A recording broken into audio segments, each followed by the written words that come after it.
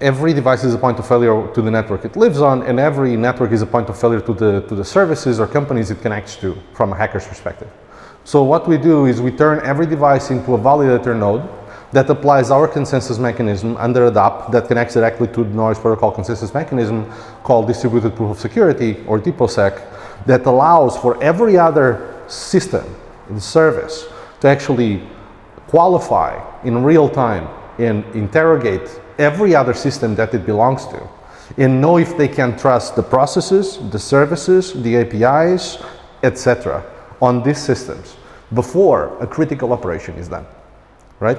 So exponentially it increases the level of resiliency that you have on your system. Normally, the more complexity you have in the cloud, locally, whatever, serving your Web3 infrastructure, and by the way, this is true for Web2 as well, in general, because 99.9% of the world is Web2. But every device that you add adds to the surface of risk that you have, right? The more complexity you have also from an application and services perspective, the same story, right?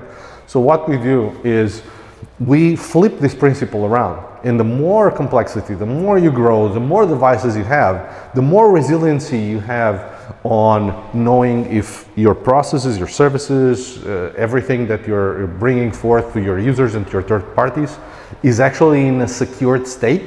And if you want, you can even use that as a differentiator in the market and show that, unlike your competitors, you are in a safe state at this moment, in a provable safe state for everybody else. For regulators, obviously coming in with DORA in the European Union, there's a big part about best practice in cyber. I've had a really good conversation with the person responsible for this yesterday here in Madeira Blockchain Conference, and looking forward to having more.